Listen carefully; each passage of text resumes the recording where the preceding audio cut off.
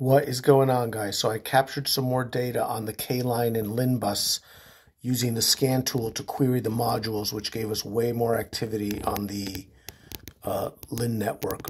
So I'll show you. I'll just go through the waveforms here.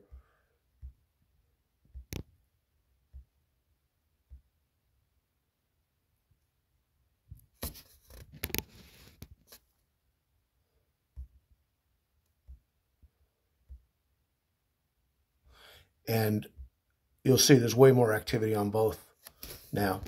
And if I go to this waveform, I can actually go to the serial decoder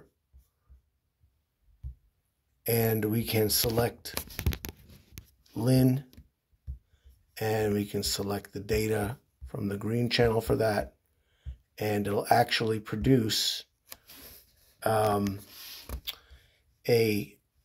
it'll extract data from these pulses and create a field where you can see inside the packet the data and the different fields, which I thought was pretty cool. Thanks for checking it out, you guys.